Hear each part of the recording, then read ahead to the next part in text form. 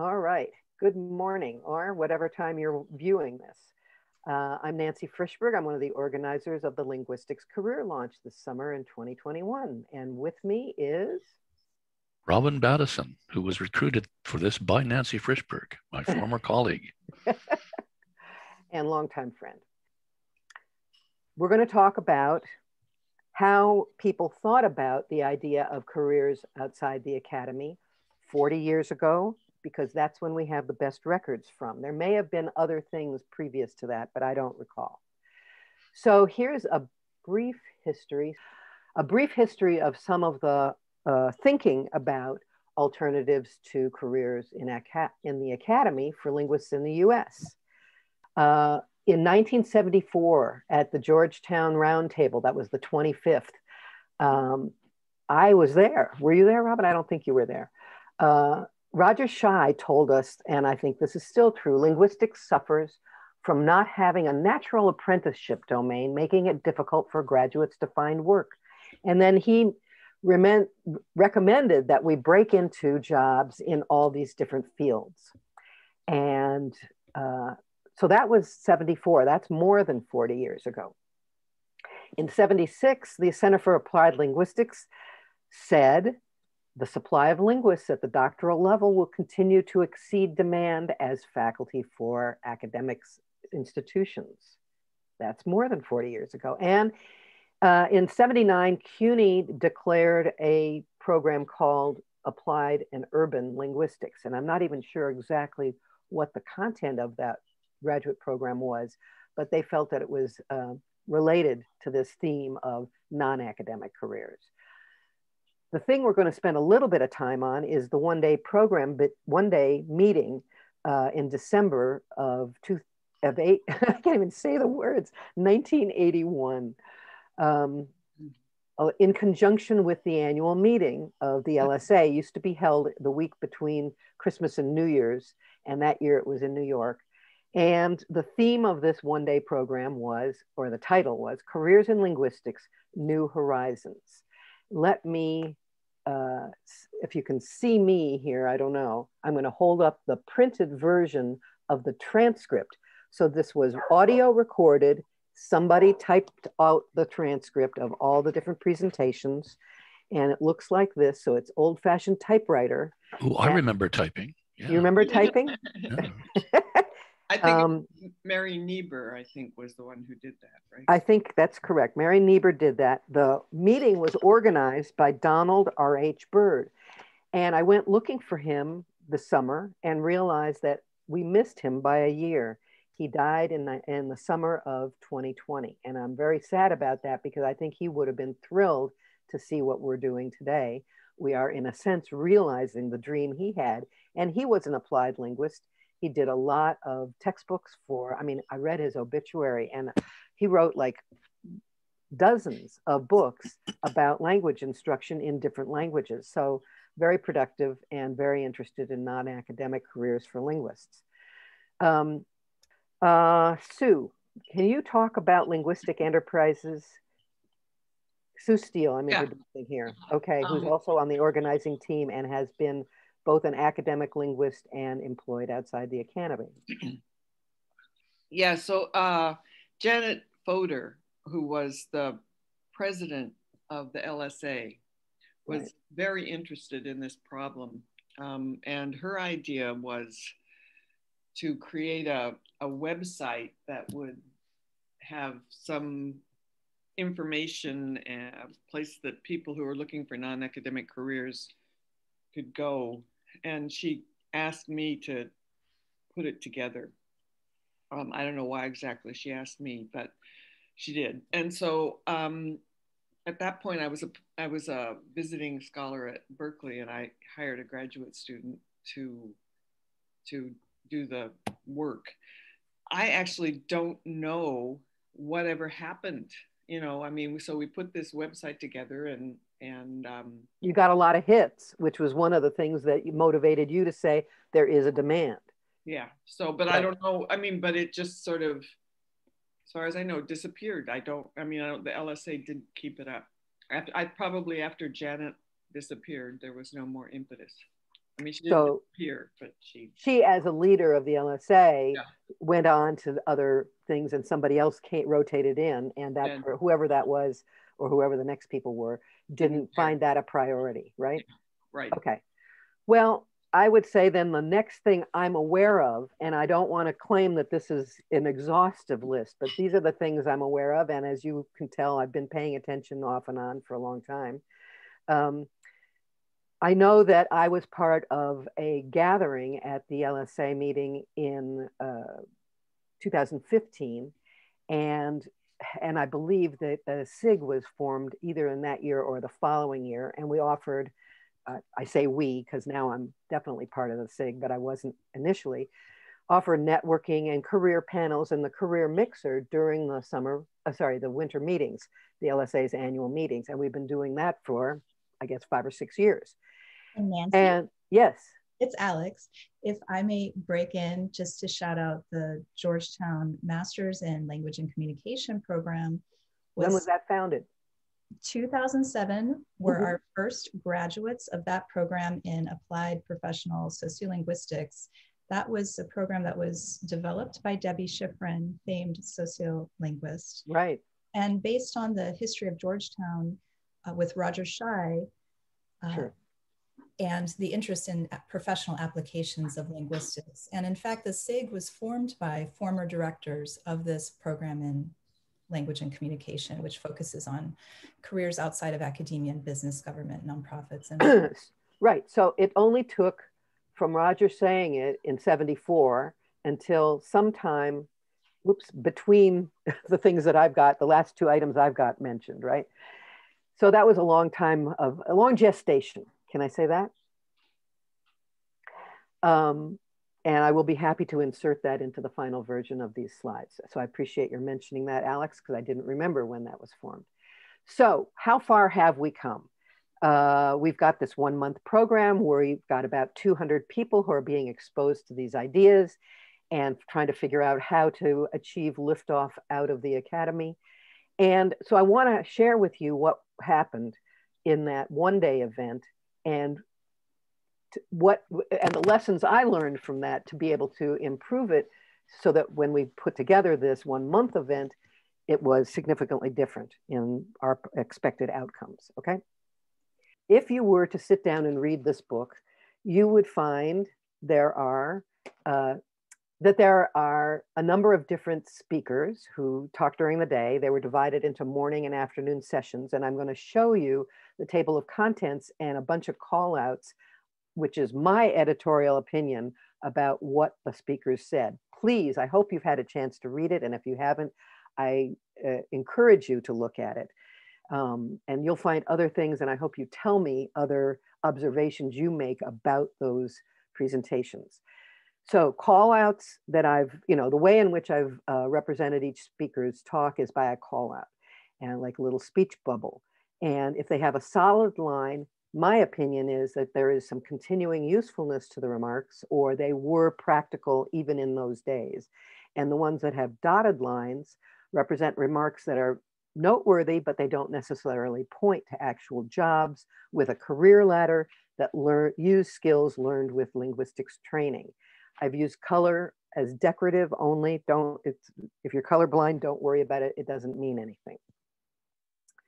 Okay, now I'll see if I can stay straight. Okay, so here's the table of contents, and I'm looking at the morning session, and I'm hoping you can read some of that. Arthur Bronstein, who was head of LSA for a long time, started out in speech and hearing sciences and moved over to found the linguistics department at CUNY, that's the City University of New York, was the moderator of the morning session, and he talked about the theme, what linguists can do. Then we had Frederick Misch talking about lexicography. And the memorable comment from him is, you may be familiar with Frederick Misch. He was the editor of the Merriam-Webster Dictionary of the English Language for many years, based in Hartford. Lexicography is not a growth industry. It's fun and it's a good job for linguists, but not a growth industry. W.O. Baker spoke about computers. And he mentioned 4, at least, areas that linguists might participate in where computers were making headway in all kinds of information processing.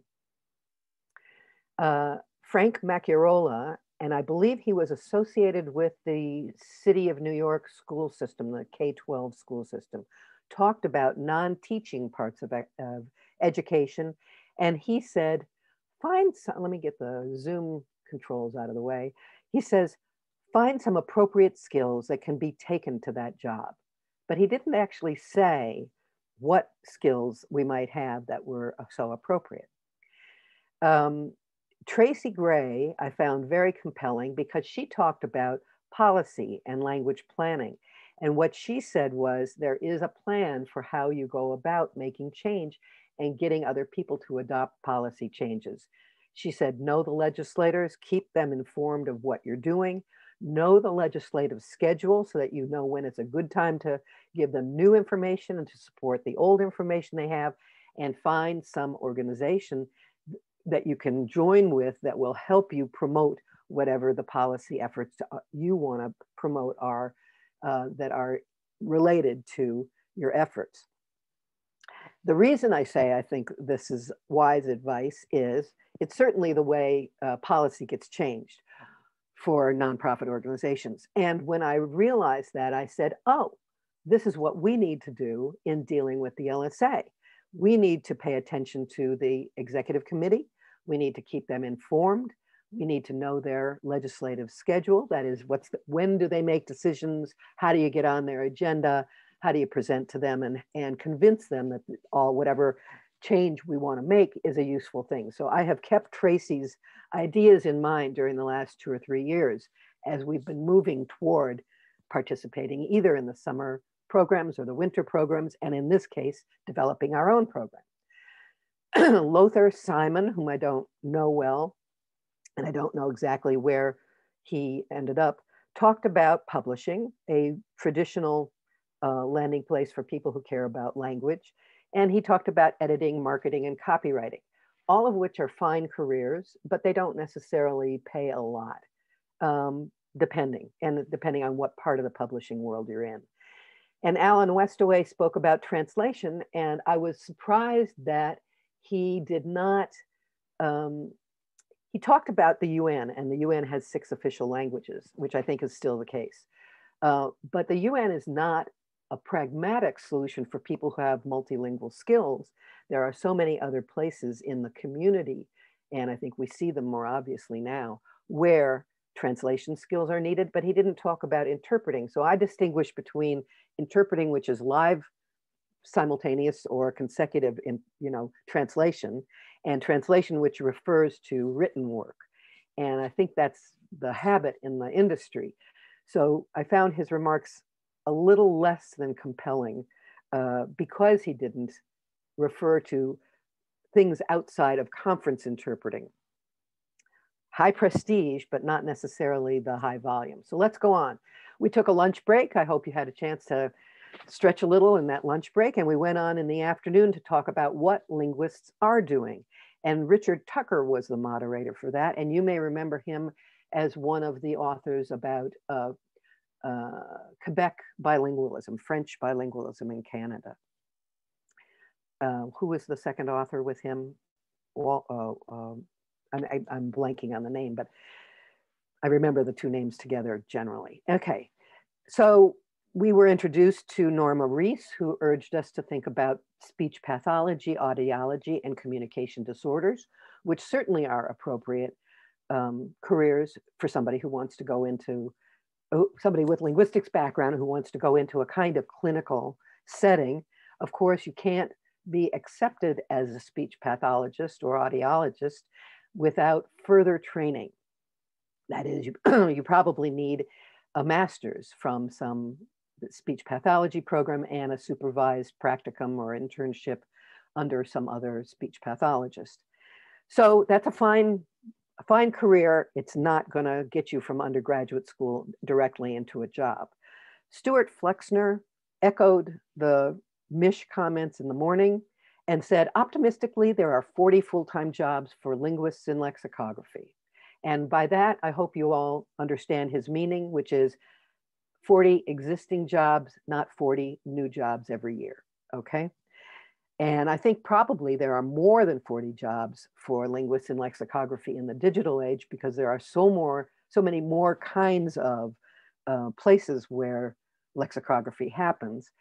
But still, lexicography by itself is not a growth industry or a big career for many people. Mark Liberman, who many of you may know from University of Pennsylvania, spoke about several kinds of things that we could do, that linguists are doing with computers. And I think he had a similar vision and probably even more well-developed than my own about what you can do with computers in speech and text and artificial language design and processing, blah, blah, blah, all those good things.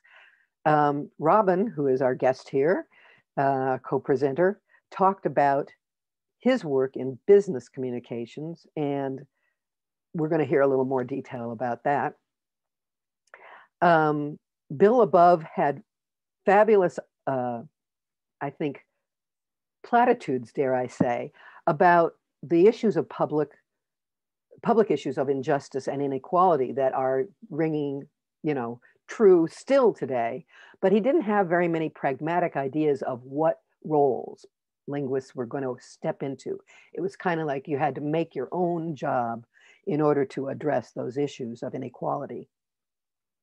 So, I'm all for the agenda. I just didn't see the actual jobs in that particular presentation. Marcia Farr talked about language research, especially under the auspices of the National Institutes of Education. And she made several different designations of places where people could be useful. However, she did not talk about how you were going to get paid. Surely you can get some grants from foundations, which I found to be a less than adequate solution. And then we had questions and answers.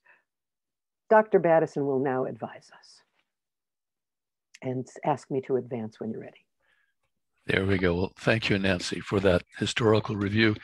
We're talking about the future and we're talking about transitions. And one of the things about being in a transition, your transition, is that it doesn't always feel like a transition. It may feel like a continuum.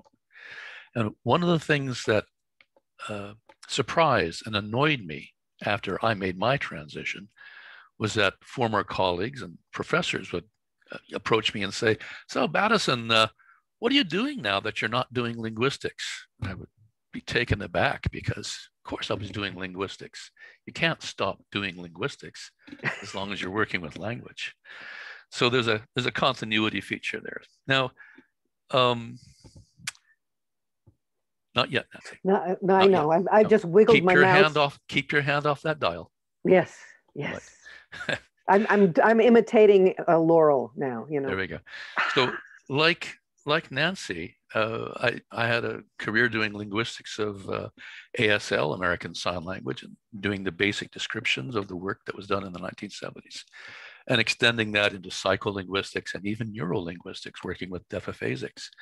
But then I made a transition to working with applied linguistics and text comprehension, and then on to document design, usability testing, and finally landing in international business communication, business development, and branding.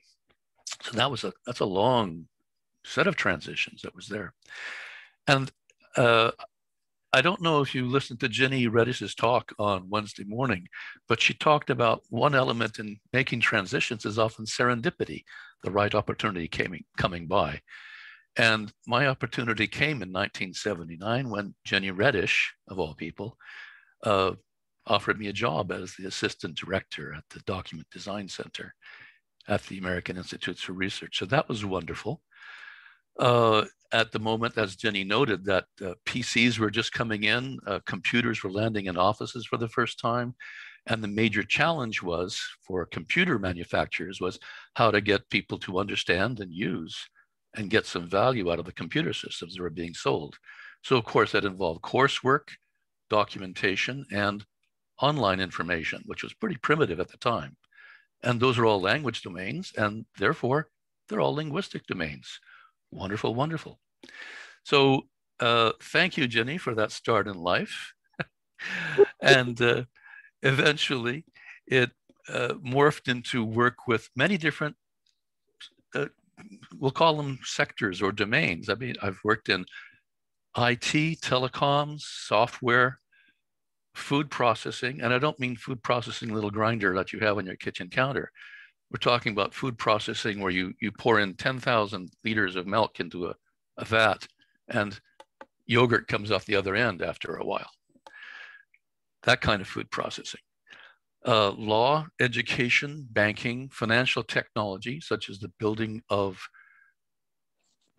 IT systems for stock exchanges around the world. Insurance, medical technology, pharma, transportation and heavy trucks. Yes, I have driven a 60-ton vehicle. Chemicals, defense, military intelligence, and commercial real estate. So wonderful. I got to sample all these things in my so the essence of that is language is everywhere, and linguistics is therefore everywhere. And you know, I ended up being what I am now, a very shy and retiring business writer and editor, semi-retired. There we go. And now we can have the next slide, please. All right. Dr. Frishberg. Here we go. Bing. Da, da, da, da. So this is about your transition. And back in 1981, the advice that we had, what I offered in this booklet, which Nancy held up, is that there's a very different mindset and setting, quite simply, what goes on and what you're used to in academics and what is going to happen to you if you go into something called loosely business. How you spend your time, well, you sort of do what you want when you're a student. You pick a topic, your advisor says, okay, and then you try to make sense of something. But in business, very often, you have to account for your time. You have to write it down. You have to think about planning your time in a different way because you're responsible for delivering things to others. Accountability, again, that's self-determined, whether you do well on this and less well on that, or where you put your energies. As an academic, you have a great deal of freedom. But in business, you are responsible to your manager, your team, and your customers, and maybe to your investors as well, if you're a public company. Individual or teamwork, the settings differ because, as I recall how it was back then, linguistics was a cerebral exercise. You did it in the privacy of your own home or office, and you wrote down things on paper and then showed them to people. So, and you got rewarded with tenure or promotion or wherever you were heading at that time of your career. But in business, it's essentially a teamwork thing. You're constantly checking with other people. You have longer projects. You have to have them well managed. You have a project manager. You may have dozens of people on a project. You have to promote the right kind of communication. And there is quality control in the best projects. Some projects didn't have quality control, but that's another story. And then what you create, what happens to your work products? Well, you create knowledge and it's open. You have to make it accessible to everyone. You publish, you give talks, and work products in business, they're more carefully controlled. And some things you generate for public audiences, other things you hold as internal reports. So you begin to distinguish between public information, something called internal use only, confidential or business confidential, and even the very highly restricted confidential, which means that some of your colleagues are not permitted to benefit from your thinking because they're not in a need to know. There's that need to know. And the next slide, please, Nancy. So out of all that, the changes in the business settings, the advice or realizations that has some practical value at that time were that as a linguist and getting out of academic linguistics, you have to recognize how esoteric linguistics is. It's not something people have a conception of what you're doing.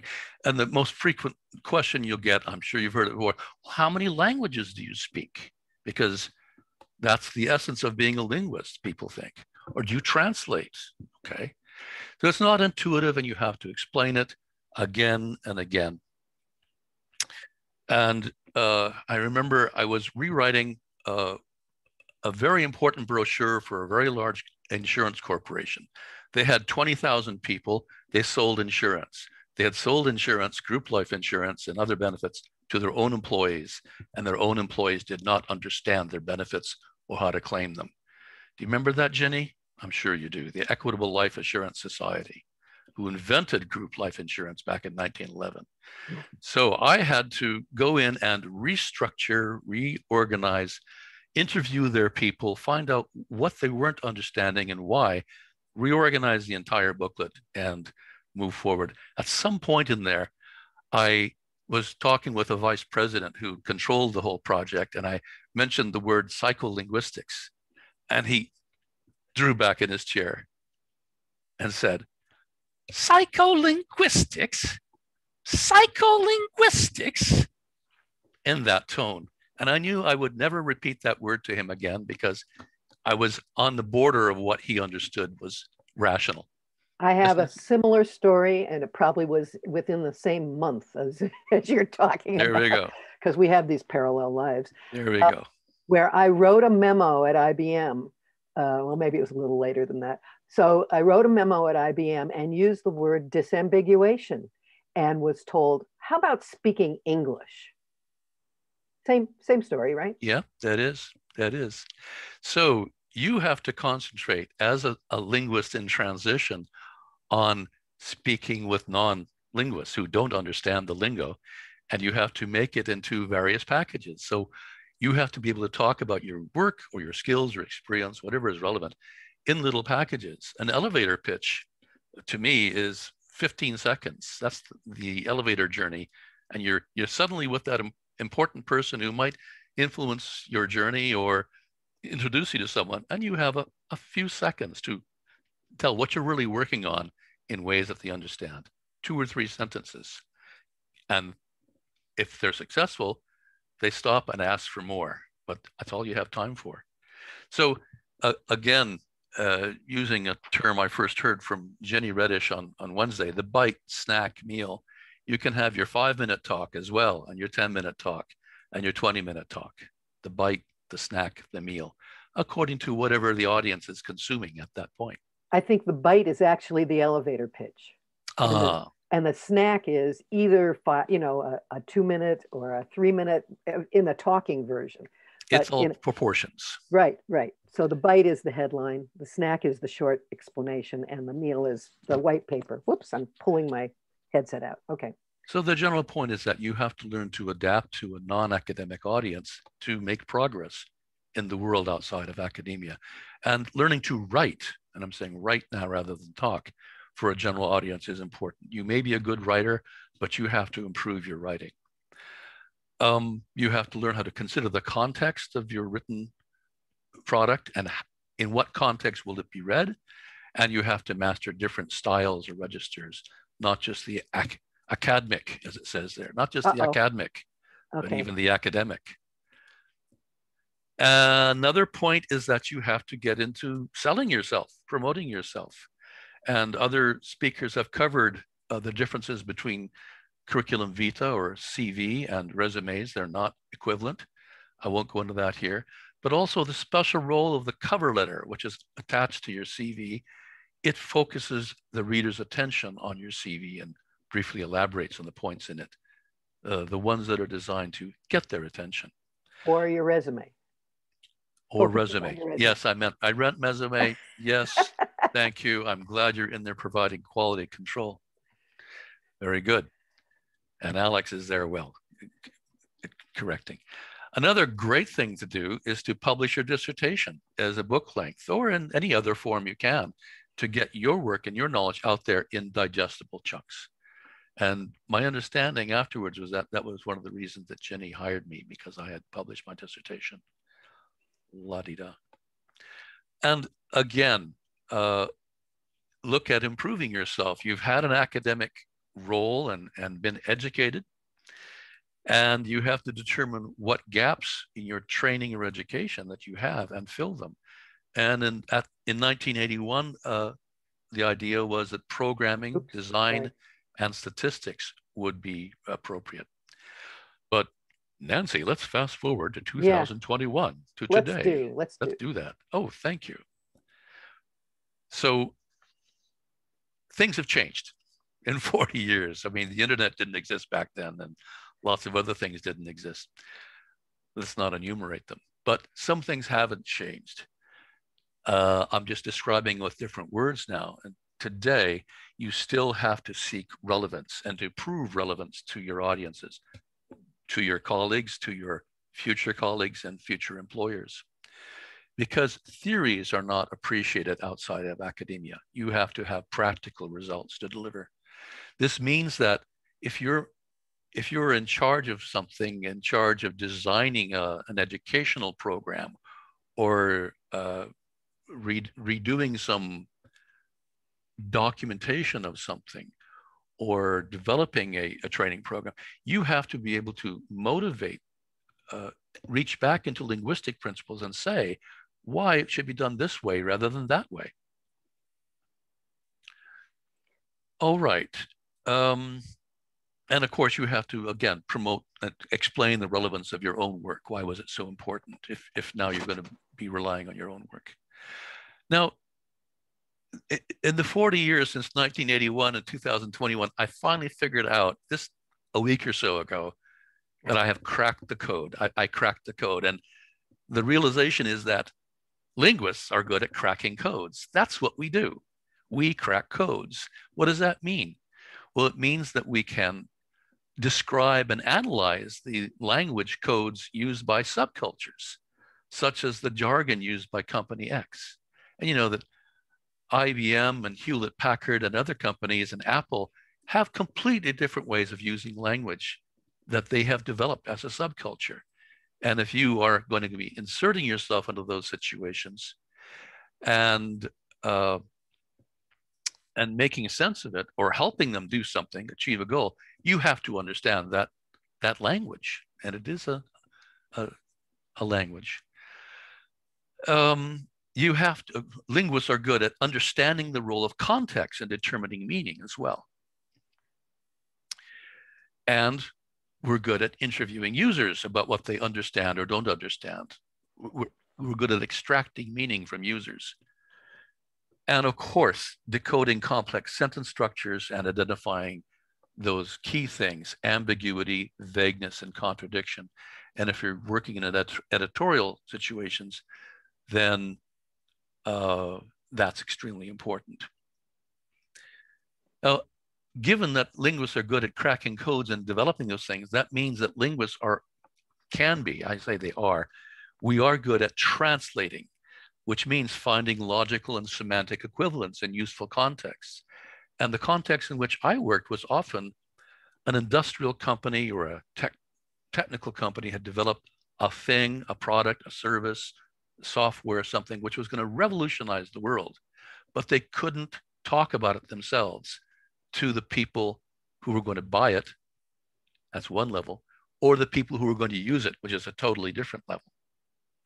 So you, as a linguist, could be very good at doing that kind of thing, converting the technical information that the specialists have created into useful information for non-specialists in the particular situations that they encounter that information.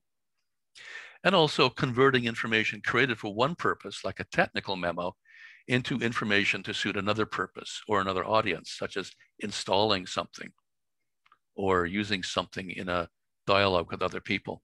Or writing a press release. Or writing a press release, exactly.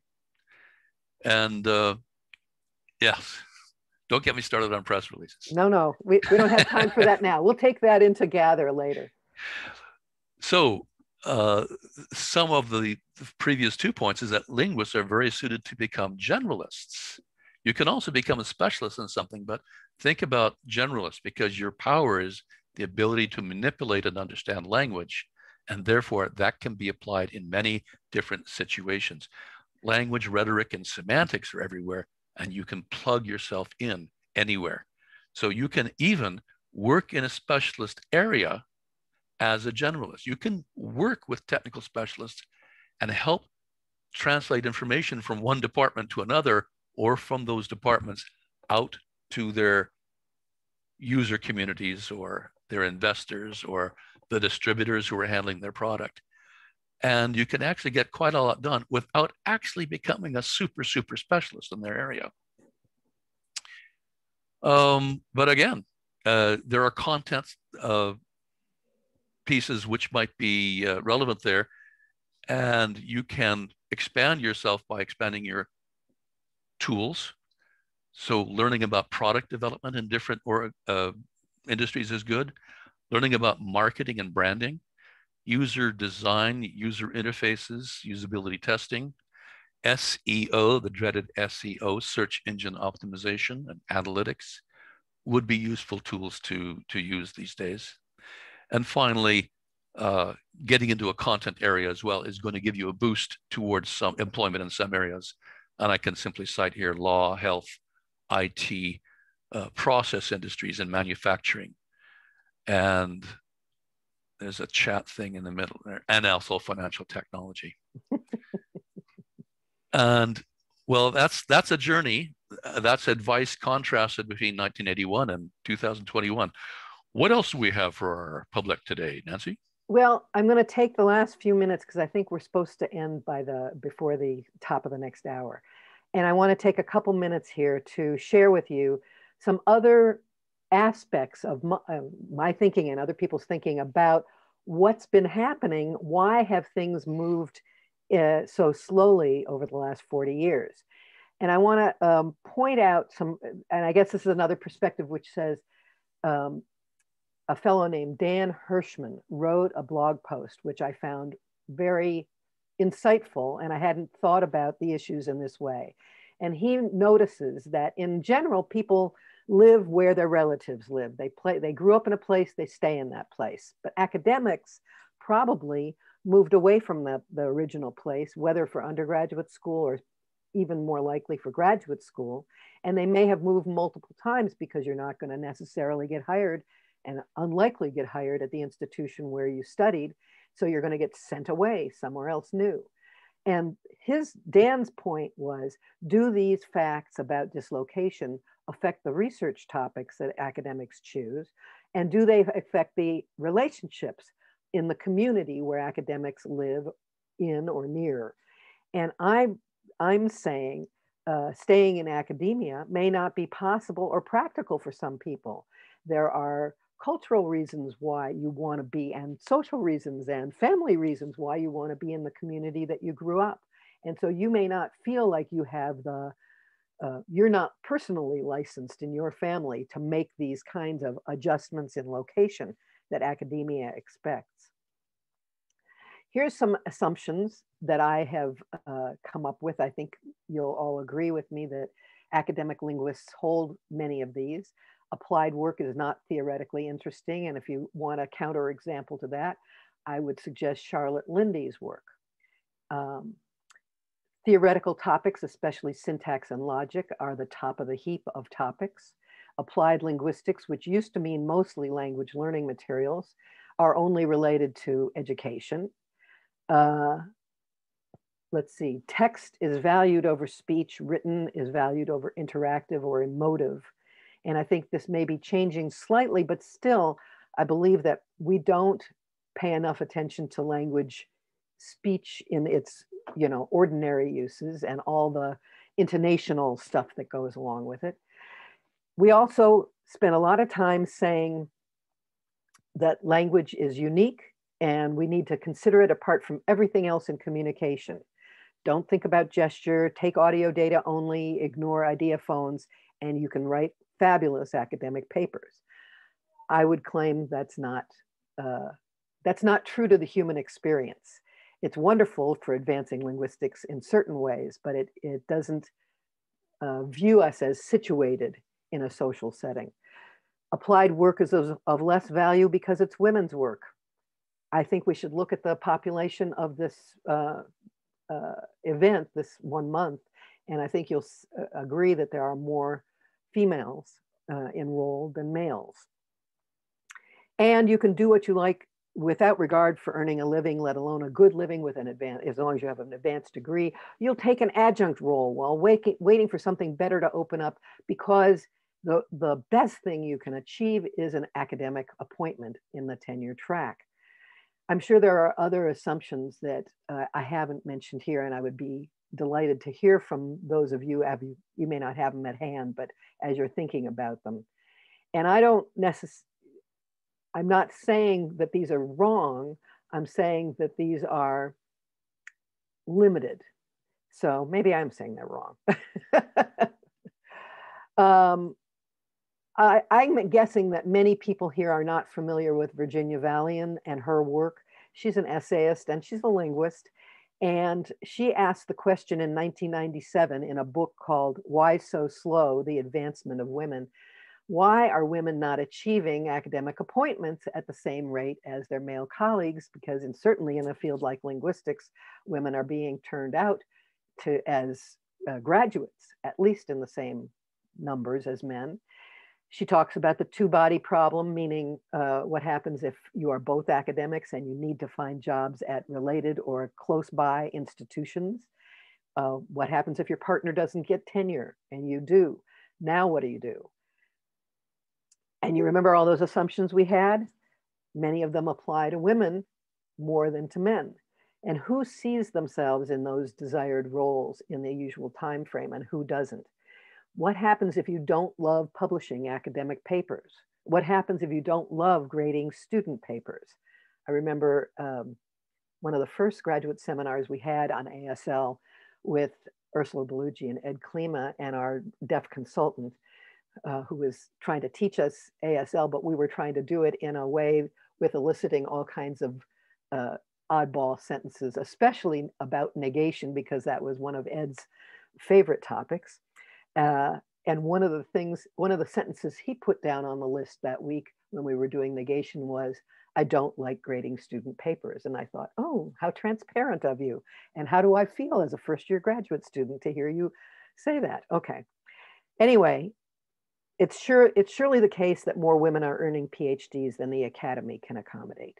I think that's an easy truth. Let's have one quick snapshot look of the governance of the LSA. And I'll tell you what my point is. I don't think I've demonstrated it quite clearly enough here, but let me tell you what this is about. If you look at the documents that the LSA has about who's been on the executive committee, it's fabulous because you can really see who was there in what years. So starting in 1925, and I tallied this up through 2019. I think the data are there for 20 also.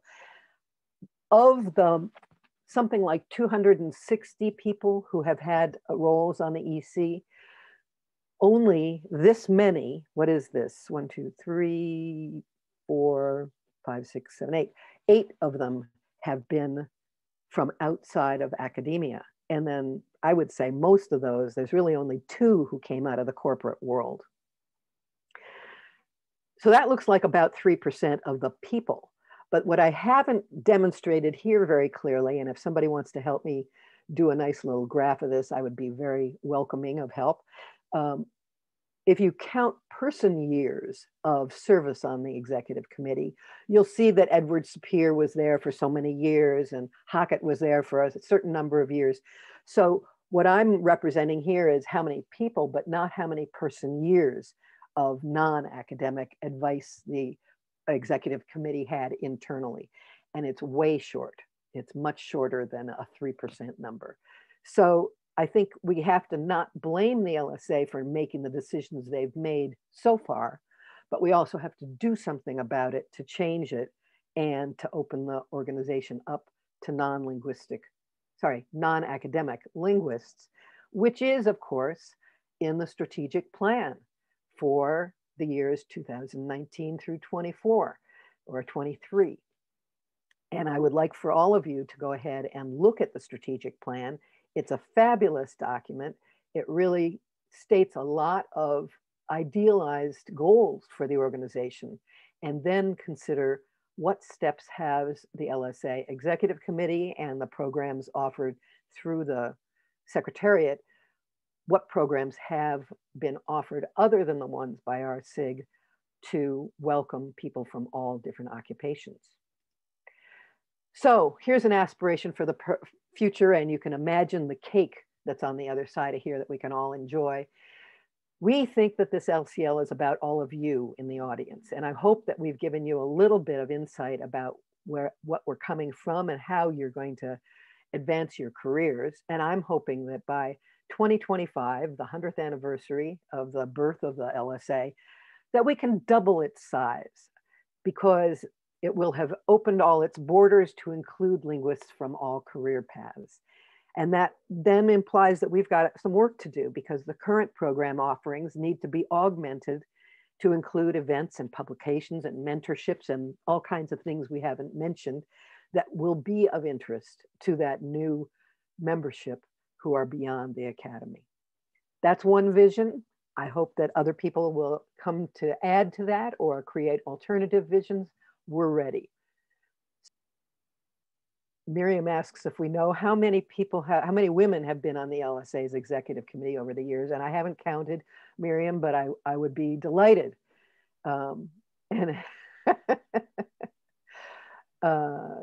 Anyway, I'm going to stop sharing for the moment and interact with humans. And I'd be happy to entertain questions and comments from career linguists and from the participants in the summer program. This is Ginny, if I may. Absolutely. So I was a member of LSA for several years after I finished my linguistics graduate school, but I dropped my membership because what you got was language, which was still intellectually fascinating to me, but not at all relevant because the articles were so deeply academic, and the meetings also. So my question is, has LSA done anything to welcome non-academic linguists by publishing something for members that included material from non-academic careers or had sessions that were relevant? So I have been very involved in other professionals organizations since I left LSA because they matched my non-academic career. So I'm just curious what has happened. As have I, yes. Other than the stuff that the SIG has been doing, I am unaware of other programs. Anybody else want to chime in? And Alex, didn't we hear from somebody within the last week about getting published in a non-language place for the work that they were doing? I can't remember. Too many new factoids. I think that I agree with what you say about the journal language. As a sociolinguist, that hasn't been a journal that I turn to since it's deeply formalistic. I have an inkling of a change afoot, which I probably shouldn't say in a recording. That's not bad words. You can say it. It's not, but it's private information. And, yes, it's confidential, right? It's confidential, but I think with certain members of the EC and certain members of the new committees that are forming, Coggle Coggle's not a new committee, but it's being reformulated with new outreach, and with the formation of the new social media committee, there are members on the EC who are very open to what we are trying to do in the Linguistics Beyond Academia SIG. So there are signs of change within the leadership of the LSA and the executive committee. But as far as language, and language may have a bit of a change coming. Okay. Right. So, I mean, I think the fact that we keep hammering on it may help, and that we are communicating with the EC may help. And every time I talk to them, I invoke the strategic plan. I hope all of you start doing that also, because that's their promise to us of the direction that the organization will be taking. And I want to hold them to it, and I want to help them develop rubrics that they can meet and know whether or not they're satisfying their audience, which is academic and non-academic linguists or people. Nancy, why not send them a copy of this video? We will, and we also invited them to come to this session. And I keep every week, I'm sending them little notes about you would be interested in these sessions. And I hope that at some point they will show up or take the opportunity to view them when we post them later. I hate to stop this because it was, I think it deserves a lot more comment and a lot more interaction about it. And so perhaps in our next mixer, we can chat more about it. And if you're interested in carrying on, I could use some help with graphs and calculations. And Miriam's already offered to start the calculation on how many women have been on the EC, which is certainly not in the first 50 years. There were 0, I believe is the number, but since then there have been more. And I thank everybody for showing up. And yes, we did record, unlike what we had been saying. So we didn't use any bad words. And I think we were relatively polite. And please do fill out the feedback form. Relatively polite. And Alex says, of course, here it was. And sorry you didn't get the memo. It's Hawaiian Shirt Day.